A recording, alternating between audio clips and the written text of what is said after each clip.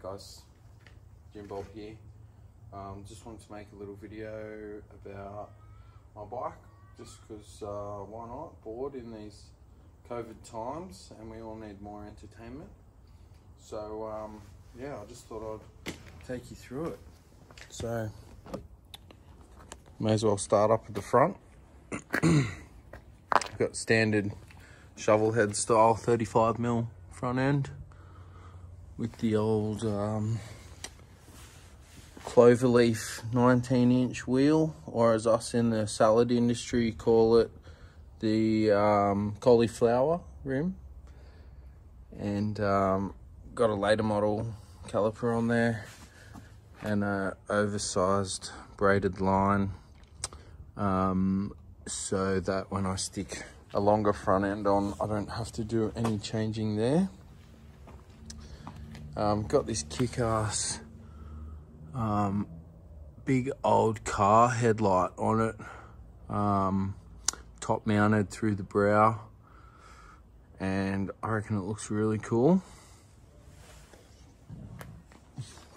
Up the top, got a K-Tech lever, some risers that I made and then got chromed a while back, and then some stainless split drag bars which I bent up a while back and chucked them in. I will end up capping these off eventually, and yeah, I mean, that's it. This was purchased second hand, and yeah, I ended up getting the frame at the start of the year off Stevo, which has this rad old fucking moulding job done to it.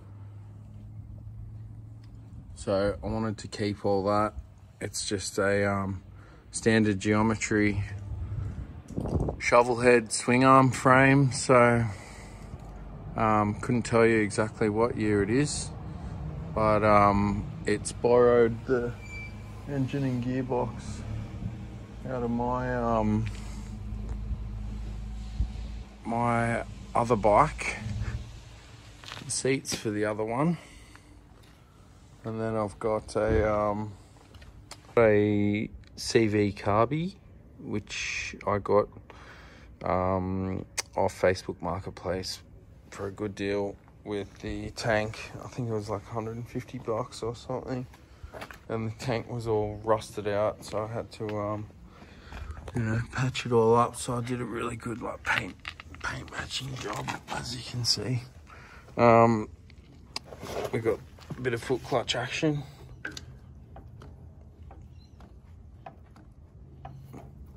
That's all made here. Twisted side stand made here. Little hand shifter. All that whole linkage, I made all that stuff. Yeah, it's a good bit of fun. The hanging 10 troll just chilling out there. I don't know if it's a BDL drive, but I'm pretty sure I got a BDL belt for it. And we've got a little flare saver aluminium guard there.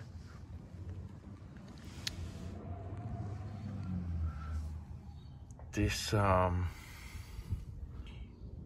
stator cover plate thing, I got that with the bike.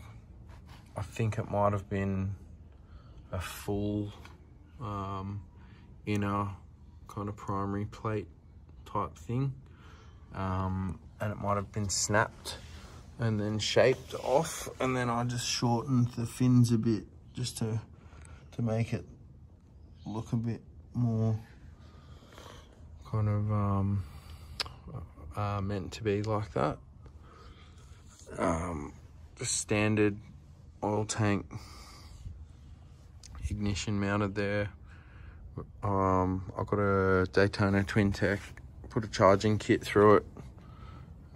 It had the cases were really flogged out from the crank. Something was out of balance, so we sent the bottom end off to LA Cycles and Cow built that, and we put an Evo crank in it, some Wiseco 9.5 to 1 pistons, and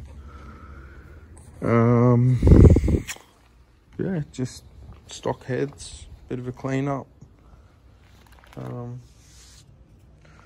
Yeah, stock kind of battery setup. This seat I had made for the other bike from Dave from Badass Trim a while back.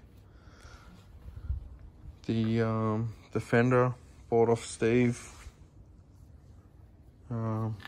Gave the little kicker cover a bit of attention, and yeah, that's about it. What else can I tell you about it? Just tombstone tail light,